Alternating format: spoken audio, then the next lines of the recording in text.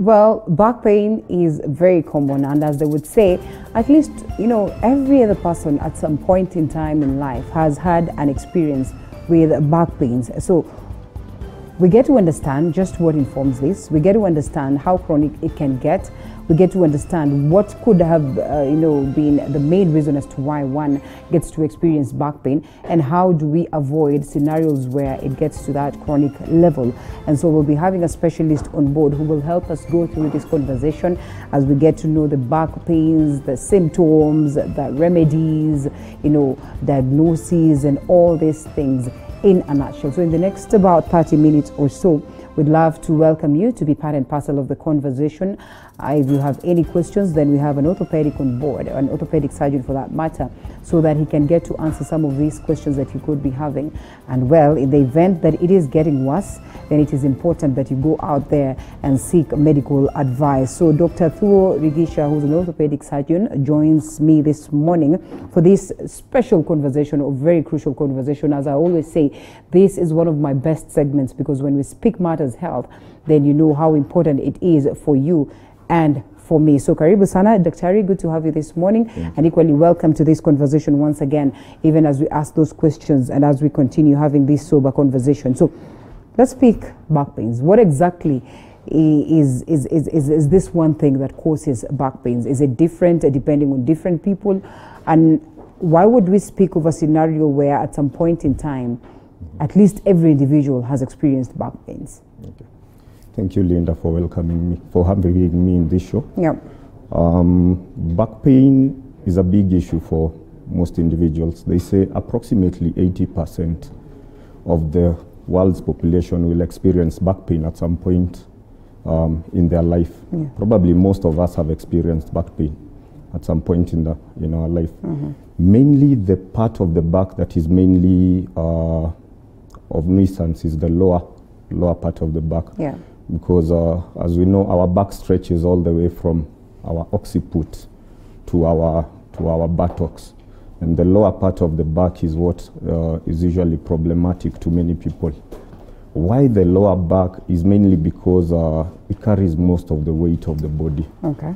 All our weight is mainly transmitted through what we call our backbone, or what we call in the medical term the vertebral column. And the lower part of the vertebral column now carries most of the body weight. The other reason why mainly the lower back is because most of the body movements happen at the lower back. Okay. If you have to bend forward, if you have to swing or twist your waist, all right, all these movements will happen mainly at the lower back. And that's why people with certain activities that are repetitive activities are the ones who will mainly complain of this lower back pain. Okay. Yes. All right. So when we speak about that, then what do we talk about in terms of the symptoms? I know one would want to imagine that it's a straight as you feeling pain, somewhere at the back, but just what are some of these symptoms that we are talking about? What would it include for one to conclude now this is back pain? Because I'm told that there are scenarios where, out of pain from the hand, then, it impacts on the entire body, and there's so much pain across the different part of the body. And so in that case, you'd realize that maybe you could be having, say, something like a wound that would get you feeling pain, or that would get you having, back pain. So when we're talking about back pain in particular, what are some of the key things that you look at and note and say that, yes, this is back pain? Okay. So basically, mainly for back pain, the usual back pain, because there are many causes of back pain, but there's what we call basically the muscular back pain. Yes. Mainly, it's just a dull feeling of pain in the lower back.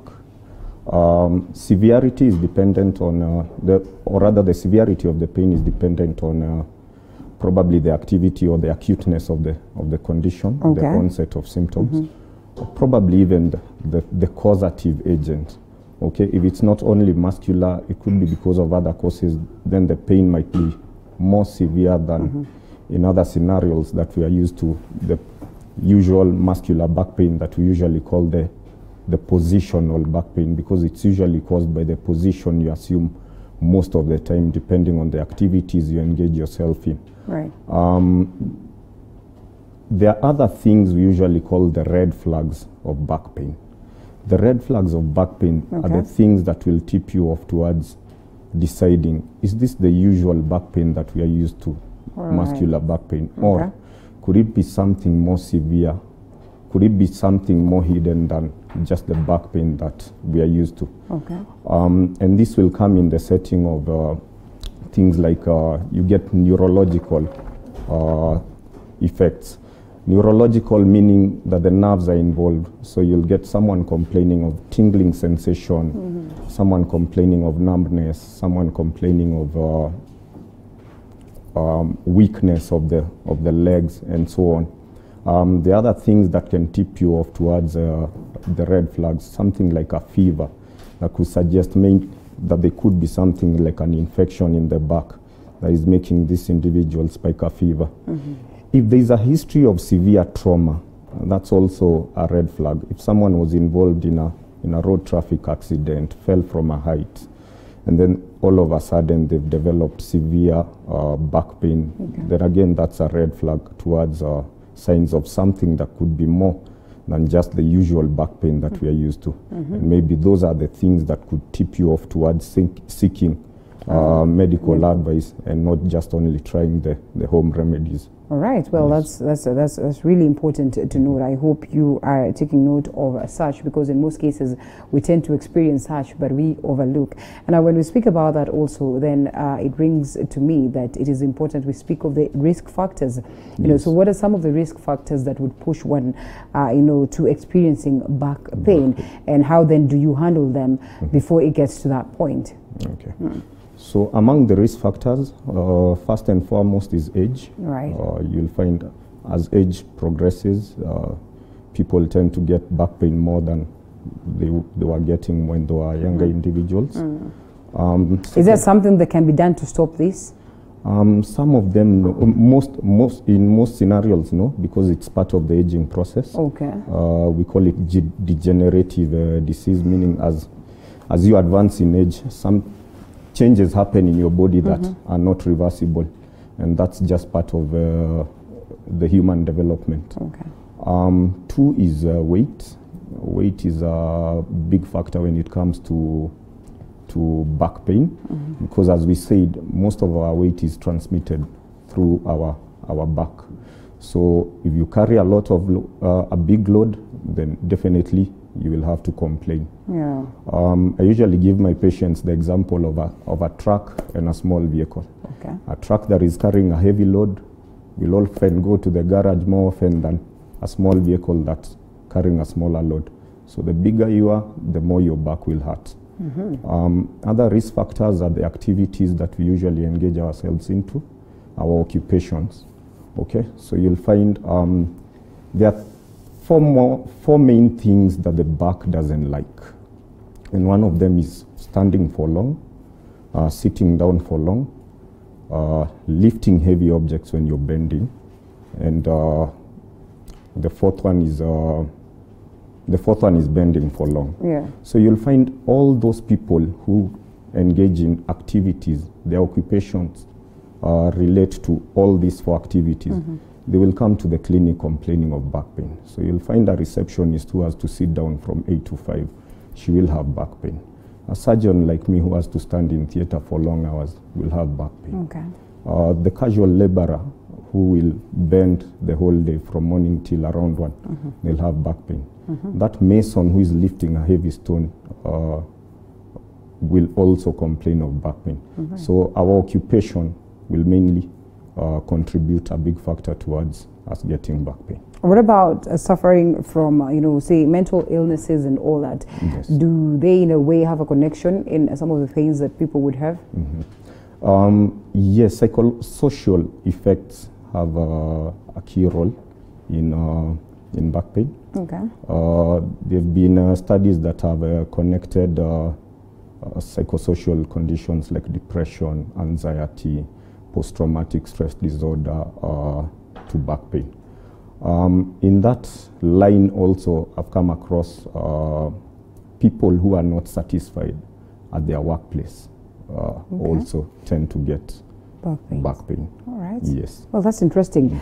Speaking of which, if I pick key of the risk factors that you have mentioned, I realize that some of them maybe are things that probably we can try and limit, yes. or we can try and reduce, or we can try and curb, in totality. So in this case, are there some things that would consider as, as lifestyle expectations that would help us deal with these, risks that would pose us to a situation where we have to go through back pains or, experience, unhealthy moments in life? For instance, in terms of what it is that we eat, in terms of the practice, in terms of what it is that we feed ourselves into information, like you rightfully put it. If you don't like your workplace, then you might be, at a possible risk of experiencing back pain. So in that case, you can decide, well, this is not working for me. Let me not be here and be at a different direction, or just let go of that. So what are some of the key things that one would say, lifestyle-wise, they would incorporate in themselves to ensure that they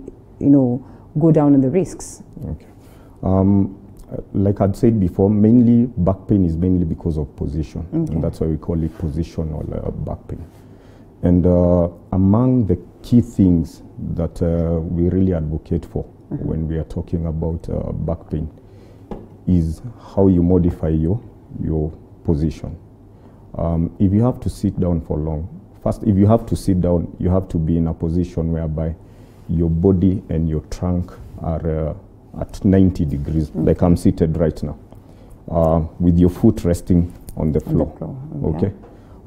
So if you have to sit on a seat, it should be a firm seat with a straight back, so that you rest your back straight on your seat. You don't lean forward, you don't lean backwards, because those are the positions that usually affect your back due to the weight transmission. 2 is standing for long. If you have to stand for long, you make sure you adjust your weight from one side to the other. I'm sure you've seen people who stand adjusting their position. They dip towards one side at this moment. After a few minutes, they dip towards the other side. That also helps to give your back some rest. Also on the line of standing, it's advisable to stand. If you have to stand for long, you stand with one foot stepping higher than the other, about 6 to 8 inches higher than the other, so that you give your back some bit of rest. It's advisable not to bend for so long. Try avoid bending for so long as much as possible. Avoid lifting heavy objects when you're bending. If you have to lift something heavy, you squat, get a hold of the object that you want to lift, and then use your thigh muscles to prop yourself plus the object up. Always make sure you hold the object as close to your body as possible to avoid straining your back. The other risk, among the risk factors, the other modifiable things you can do is, of course, the weight. So we advocate for weight loss as much as possible, because the weight kind of adjust your center of gravity of your body, and putting a strain now on your back. The other thing amongst the risk factors that I didn't mention is smoking. I know smoking is blamed for so many things. So it's advisable, if you're a smoker, you're experiencing back pain, it's advisable to try as much as possible. I know it's not easy, but to try as much as possible to quit the smoking habit. Yes. All right. Well, I know you have, in a way touched on this, on what, should get you thinking that it is important that you go out there and seek a doctor's advice. But I'd love for us to expound on it some more first in regards to, what one needs to do in the event that they are experiencing back pains, maybe, and this is on an abnormal way. And when should they now say that officially, I am worried about my back pain? And at what point then do they get to the doctor? And what are some of the key questions that one would want to seek to understand from the doctor? First and foremost, if you're experiencing back pain, it shouldn't be a reason for bed rest. Activity is very important, especially in people with back pain. Does it not then harm the back some more? No, actually, it's therapeutic. I have literally been in experiences where I've had to tell, you know, kids to come and you know, walk on top of my back. You try and do some exercises. It feels a bit more painful, but then again, in a way, it brings in some relief. Yes. Yeah. So it gives you that pain when like they're stepping on your back at that moment, but gives you some form of relief. Because we advocate really for physical activity for patients with back pain, because as you rest, your muscles are still working on the joints around your body. So there are things we call the joint reaction forces. Okay. They're actually more at rest than they are when you're engaged in an activity. All right. So we advocate for activity so that to try and make the situation better, other than bed rest. Bed rest will try and make the situation worse. Worse, okay. Yes.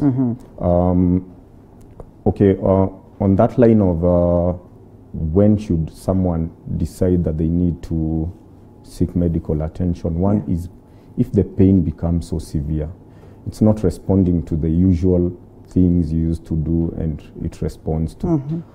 Maybe you get back pain and you have someone step on your back, it used to respond, it no longer responds, then you need medical attention. Okay.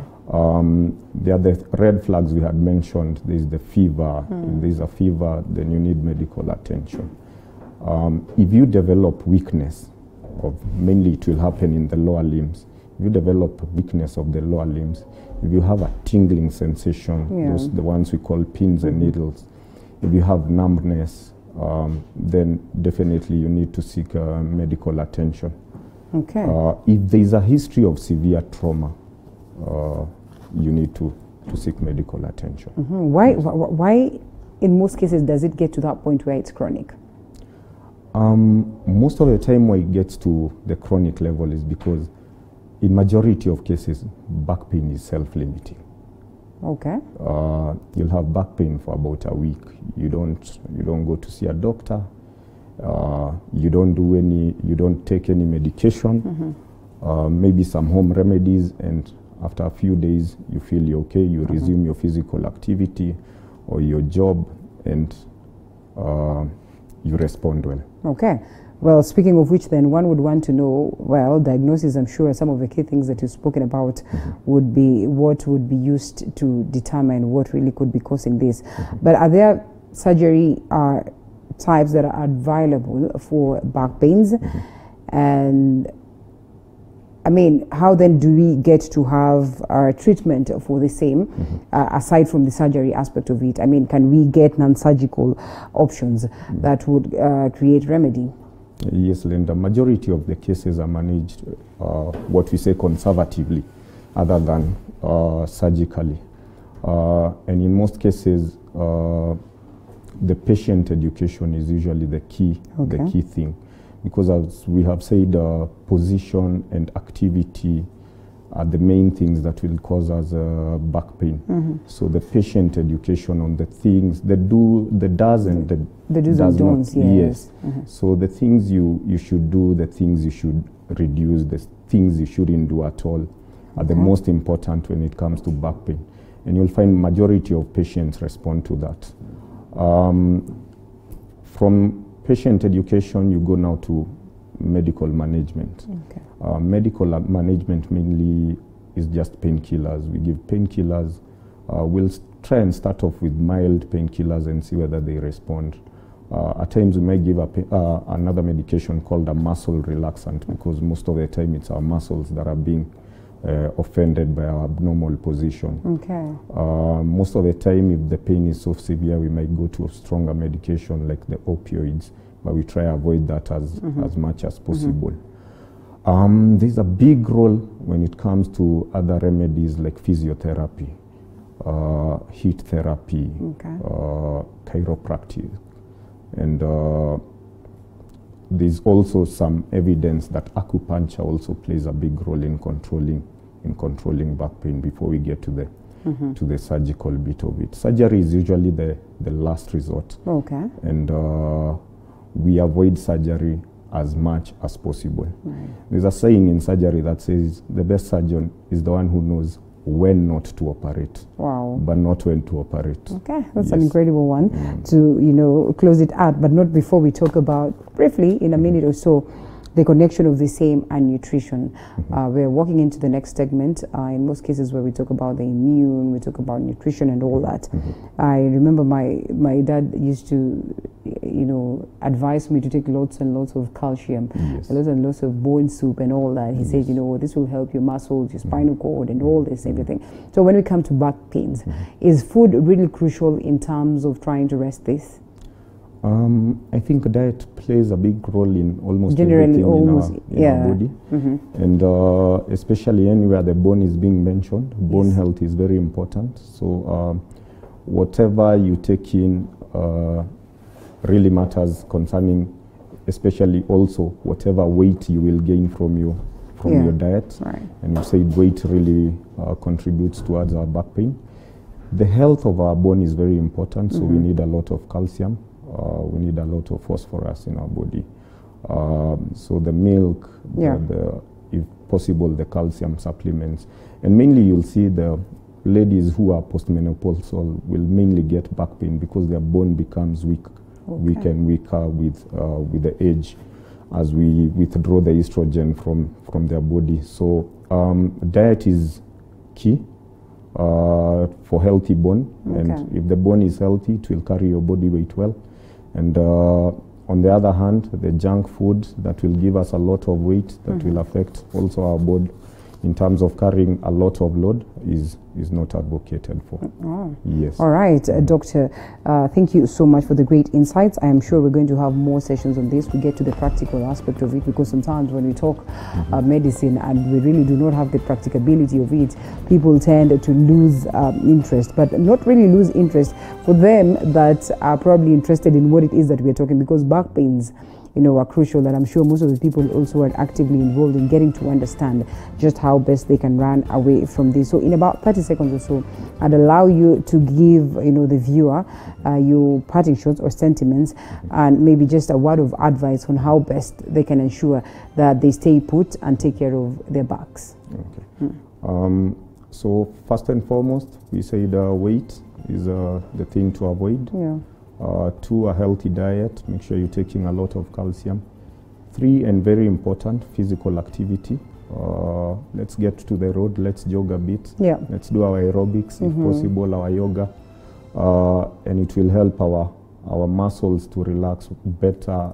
We get better sleep and get better rest. I think something I didn't mention was about back pain and sleeping position. And I think it's very important. It's very common. Yes, if you sleep 6 hours in 24 hours, then it means you sleep a quarter of your day.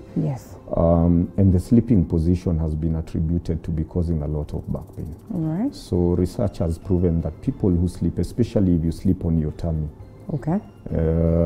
you sleep on your tummy and you bring one knee towards the chest, you will certainly get back pain. So it's advisable you sleep on your sides. Make sure you have a firm mattress, that is flat, not the ones that dip in the center. And then, sleep on your sides and not on your tummy. Yes. Well, that one is a good one to close from, because then it is important. Most of the times we argue just how best do you position yourself when you're sleeping, and anyway, do you even have control when you're sleeping? Sometimes you do not know the sleeping position. You're taking in everything. But then again, at least the basics, like having the best mattress, a good mattress for that matter, is something that is also going to come in handy. Thank you so much, Dr. Thuorigisha. Dr. Thuorigisha is an orthopedic surgeon, and we're looking forward to having some more and more, even as we talk matters health. It was good having you this morning, and we're looking forward to another conversation some other time. Otherwise, we're not closing it at that. We're still talking matters nutrition. Like we say, nutrition is key. And so today we'll be talking about how best you can boost your immune with Dr. Joan after this break.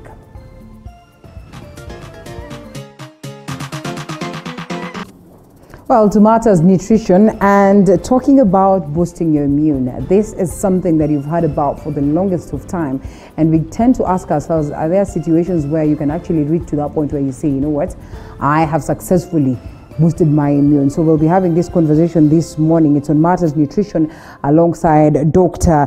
John Rose, or Rose John, depending on how you want to put it, who's a nutritionist. Good to have you, Dr. after a long time. Have you been here this year? Yeah. It was last year? It was this year.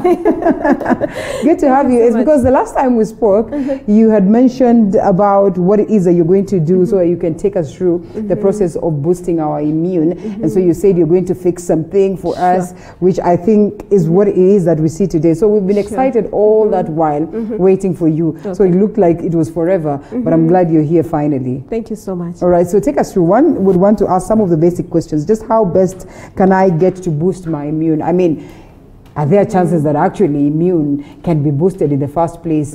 I mean, do I have to go on supplements? Do I have to, can I do it naturally back at home? Can I do it, you know, simply back at home? What are some of the things that I need to use to get to that point? So I think you're in a better position to take us through all that process, and that's what we're excited for this morning. Okay, thank you so much. What I do is to enhance or to help my patient at home. How can I help myself when I'm at home where there is no doctor? Okay. Because not every time you'll get a doctor, but we have some things that are just within our houses that we can use them to boost our immunity. So when we think about immunity, what is immunity? Right.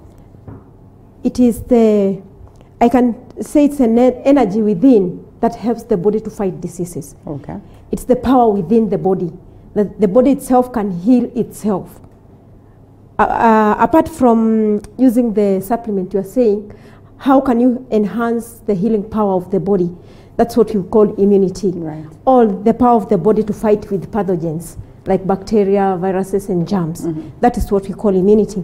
And most of the people, when they hear about immunity, they think of diseases first. Okay. That is the first thing that clicks in our mind. So if my immune is down, definitely I'll be diseased. Okay. If my immune is up, the body will be able to fight for itself. So why is it that my immunity is down? What makes my immunity to go down? It is what I eat every day. Right. You cannot just wake up one day and find your immunity is at par. So you have to work for it. You have to feed the body with the right food that will boost your immunity. Are there certain levels that we speak about when you talk about, you know, a proper immune system? I mean, at what level should it be for you to say that, well, my immune system is good? There are some symptoms that the body shows that you have a good immune system, like bowel movements. You have two times or maybe at least once a day you have a bowel movement. All right. Sleeping, you have a better sleep. You know, most of the people, they don't sleep. They go to bed, they turn around until morning. Why? Because the immunity is down. So when you go to bed and sleep, that shows that your immunity is at par. Skin complexion. When your skin complexion glows, it tells you that the immunity is at par. Another thing is that when you feel fatigued, you are always fatigued. You don't have energy. It is in the morning, you have woken up in the morning, but you don't have energy. That shows that the immunity is down. Another thing, fever and flu. That one definitely shows you that the immunity is down. We have allergic diseases like asthma, bronchitis, allergy, even skin allergy. That one shows you that your immunity is down. So when you have such symptoms, sometimes headache, sometimes like the doctor have said backache, you know, it is telling you that you have to do something because your immunity is going down. Are we all born with the same level of immunity? No. Okay. That is what why makes the difference? That is why you can find somebody smoking for over 60 years and that person is still there. Okay. There's a person who have smoked for 2 months and the person is dead because the immunity, we have different types of immunity. How much can your immune system tolerate abuse? That is what we do. We can eat the same food in the same family, but one of us get diabetic, one of us get hypertension, one of us get asthma. It depends with the immunity. How strong is your immunity to tolerate abuse? What did your parents eat when you are being conceived? Okay.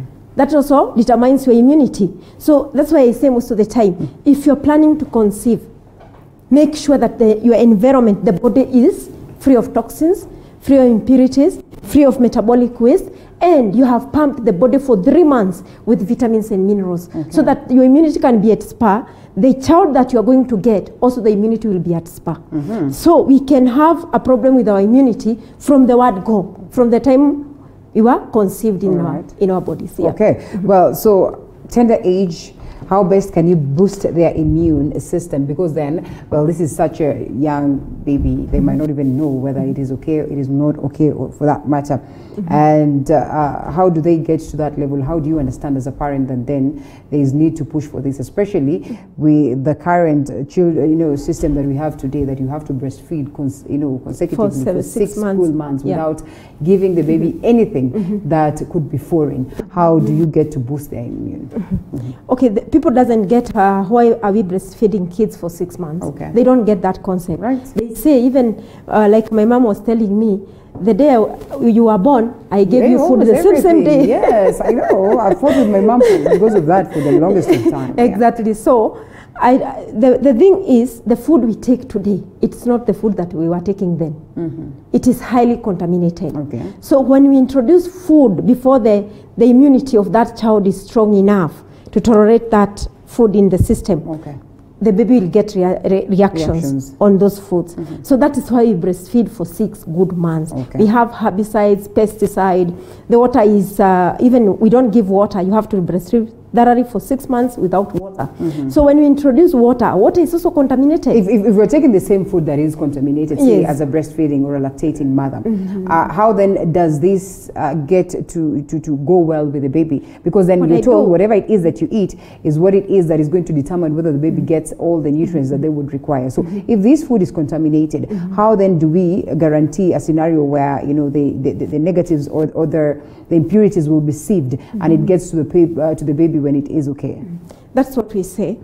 When you think about getting a baby, think about the right food. Okay. The first thing, avoid junk foods, because they will contaminate what you are carrying inside your body. Another thing, when you start breastfeeding now, you are now trying to bring up a healthy baby.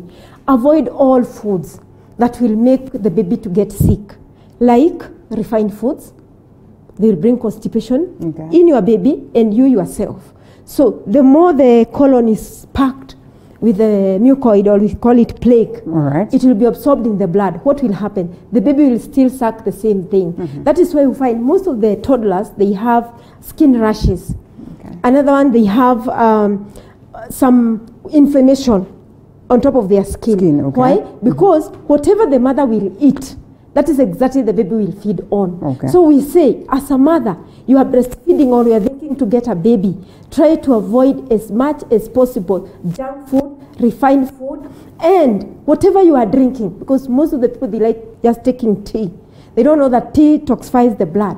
So they need to know, if I want to get a healthy baby with a strong immunity, what am I supposed to eat? That's why we go back to the fruits, we go back to the vegetable juices, we go back to fruit juices, fruit salads, and most of the time, you are carrying a baby, you need to make sure 60% of the food you eat, it is raw food, not cooked food, because more of cooked food is acidic.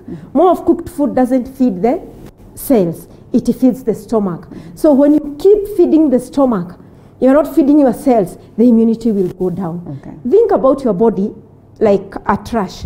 We have 2 trash here. One trash is full of waste. Another one is a clean trash. Which one will attract more cockroaches? The one with trash. The one with trash. The same thing with our bodies. So the more we keep putting food in our body, and the wrong food that we put in our body, we attract more bacteria, viruses, and germs, because the body is full now, and the bucket has to complain that I'm already full and I want to overflow. And when the bucket overflows, that's when you find people says, my kidneys are not working, my liver is not working, my immunity is down, I don't know what to do. But you have overflowed your bucket with a lot of food. The body cannot cleanse at the same time is digesting food. The body works as your normal duties that you do every day in the house.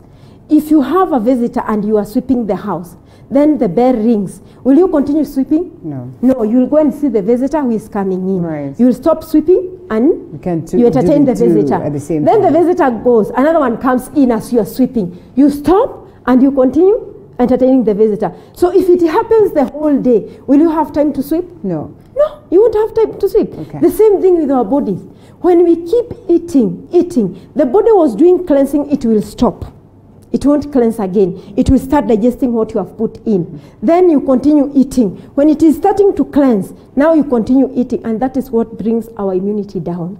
We put too much. We put a lot of pressure in our body with the food we eat every day, and that is what causes the immunity to go down. Well, yeah, we call it food pressure. You put a lot of food in your system. Okay. Yeah. Well, by now I'm sure the person who's watching us has an idea of what it would look like for someone's immune to go down, and equally what it would look like for them to have their immune system well, or well boosted for that matter.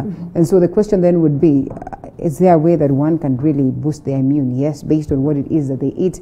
And this is the point where I like Dr. Rose coming on set, because, well, in most cases, she will grace us with beautiful things that we look at, but these things are as beautiful as they would be when they get into our bodies. Exactly. And so I'd love for you to take us through, your most basic remedy in terms of one getting to boost their immune without having to go through supplements and, medication and all that. Okay. Now, we have simple remedies at home, as we have said, and we have food that boosts our immunity.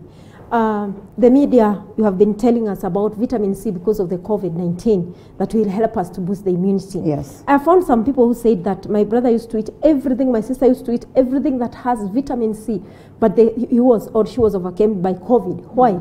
Because inside your body, as I have said, the body is packed of toxins.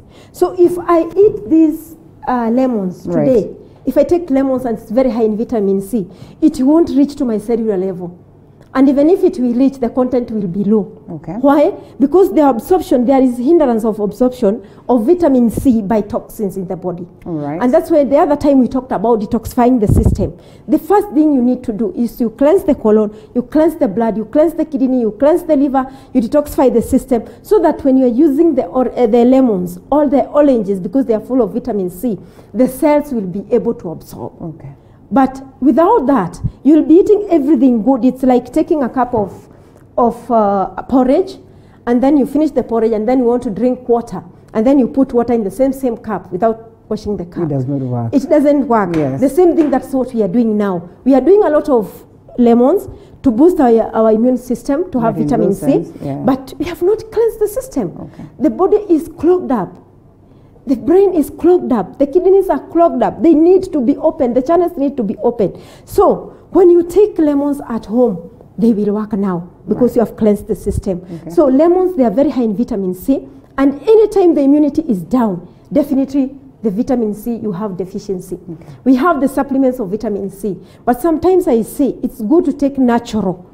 Just extract natural vitamin C. This one also gives us, this is yellow pepper. Yes, capsicum. Capsicum. Right. This one also have vitamin C. All right. One of these is equivalent to one orange.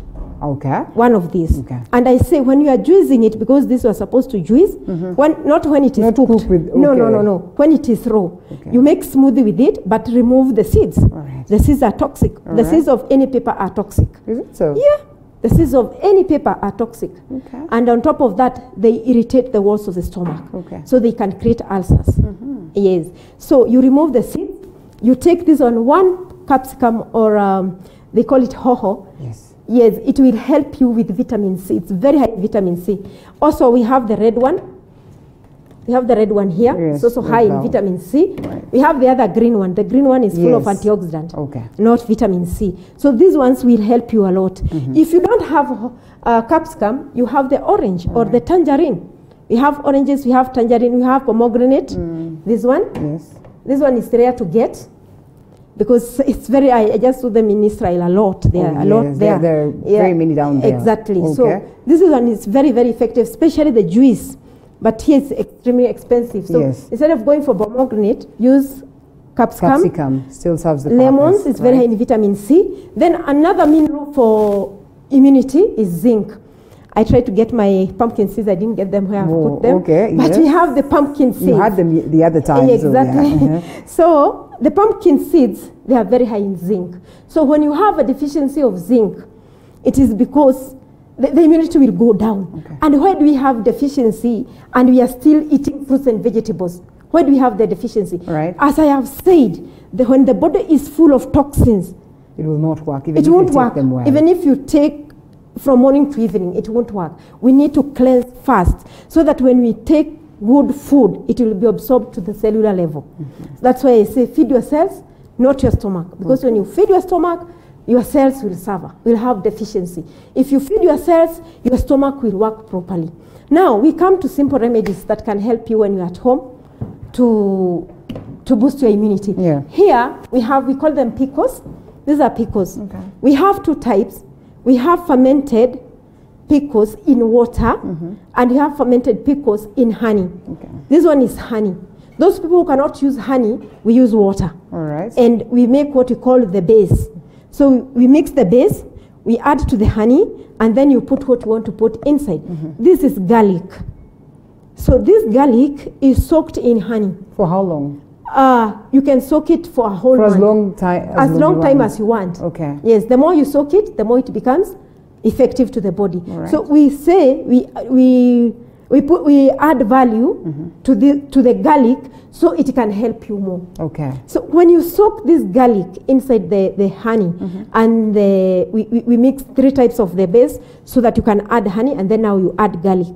So when you soak it like this, you add it value, and what it does to the body, it will give you also probiotics. Okay. And when you have deficiency of probiotics, friendly bacteria in the lining of the colon, lactobacillus, acidophilus, the immunity will go down, definitely. All right. Because the health of your immunity depends with the health of your gut. That is what we say. It has to be clean. It has to be clean, and it has to have those friendly bacteria. All right. We have to have 2 bacteria, the bad one and the good one. They have to balance. Okay. But the good ones, they should be 90%. The bad ones should be 10% in the body. So when you ferment this one, it is very high in selenium. Selenium is a mineral that helps you to boost your immunity. This one is very high in antioxidant because it's garlic. Garlic is very effective for your heart.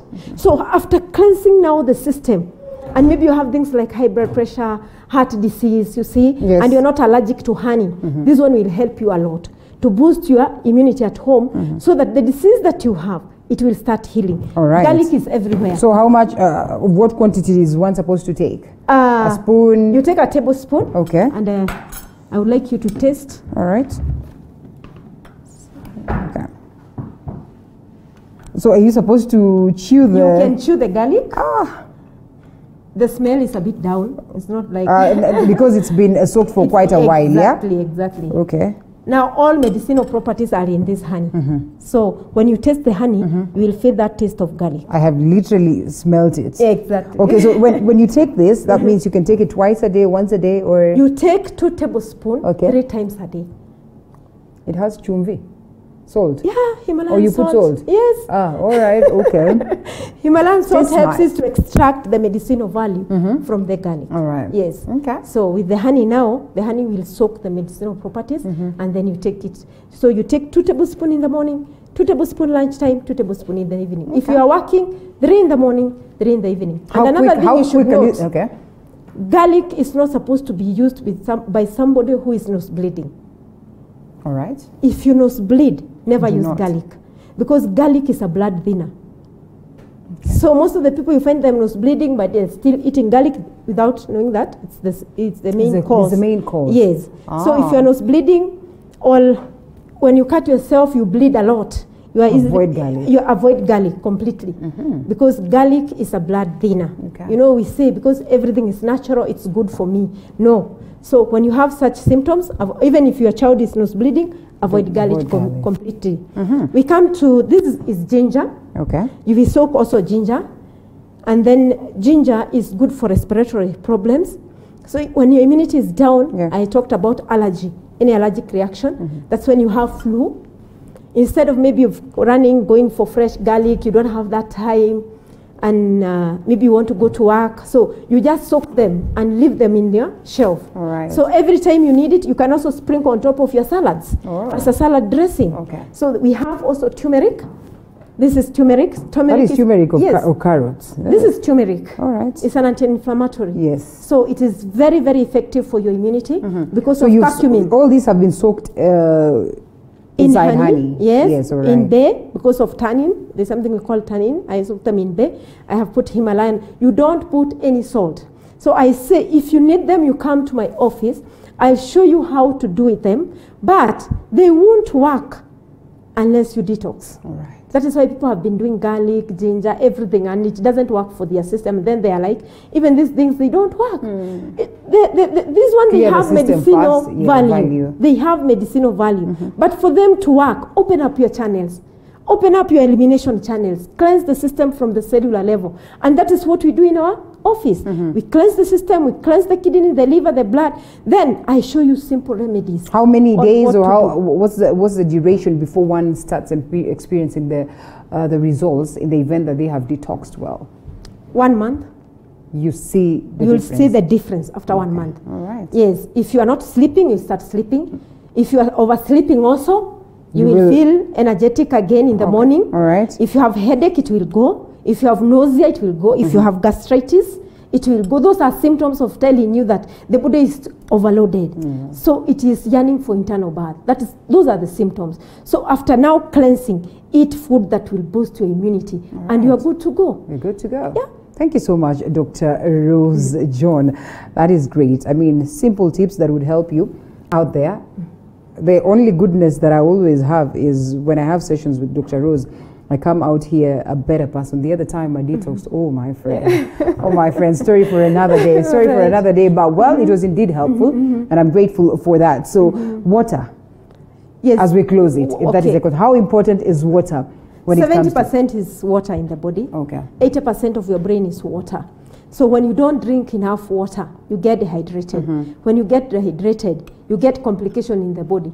Because the first thing, millions of people, they complain of headache. I have headache. But they say, because I drink tea, I want to drink water. I ask my clients, because now you drink tea, you don't need water. I mean, honestly, if I take my juice... Have you ever seen a doctor putting a drip of tea when you don't have water in the hospital? No. Water is water, and nothing can supplement water. So the more you take any other things, you need to take more water. Oh, yes. Especially in the morning when you wake up. If you don't have gastritis and hyperacidity, use lemons in warm water and drink. That one will help your liver to open up. And it will help you, it will help the digestion throughout the day. Yes. If you have gastritis, we have to detox first. We remove the metabolic waste. We cleanse the liver and the kidney, we balance their chemistry, and then now we start using lemons, and they will work. People are not sick, Linda. No. People are dying or they have pain. They're in the hospitals, they are on drugs because of toxins and metabolic waste in the colon. I say, if you want to have waste, remove the waste. Okay. Yes. Pretty simple. That's why you see people with big tummy. Yes. If you want to have waste, remove the waste. All right. So when you remove the waste, the diseases will go. It's a good tongue twister right there, yes? Yeah. Exercise, remove the waste, and you'll be looking all pretty and all good. You know, when you march into her office, you will pay for all that information. So thank me. Thank TV47's Morning Cafe for allowing you that moment to, you know, get all this advice for free. But all the same, again, we encourage that you equally sometimes seek medical attention, seek special, special attention for that matter. You can only get to have the details when you march into, her office, into the offices of other doctors that can be instrumental in helping you on that. Thank you so much, Daktari, for the great insights this morning, as we look forward to have you another time and we learn of other ways of ensuring that our bodies are well kept based on what it is that we eat. Daktari maintains that we are not sick. It's just that we do not know the right things that we put in our very own bodies, or the things that we actually let go, that are in our very own bodies. Remember, tomorrow we'll be having a very interesting conversation on the Baraza. That is on Tuesdays. Most of the time we have these sessions where we have discussions on very important and intense discussions for that matter, right from the time we start the show all the way to 9 a.m. And so tomorrow we'll be looking at Martha's economy. We engage Mama Boga. We engage different people from different quarters of Martha's business, as we get to look at just how best do we get ourselves back to, equilibrium, back on ground. We cry, we complain, we talk about everything, but importantly, we seek solutions. So tomorrow, it is that conversation that you do not want to miss out on. Make sure that you tune in as early as 6 a.m. because you will be thankful later as of what it is that we'll have gotten out of that particular conversation. Asante sana Daktari once again. That is where then we close it. And we say it was good having you from the word go. The feedback is immense and we are thankful for that. And again, we look forward to see you again tomorrow. My name is Linda Alela. Daktari, how do we get you in 30 seconds? Okay. My cell phone number, I'll give them my cell phone number, is 0723 390 411. My cell phone number is 0723 390 411. You'll get me through that number. Indeed. Yeah. You can always call to consult and of course thank me later. That's where we wind up. It was good having you. I get to see you again tomorrow, same time, same place. It's around.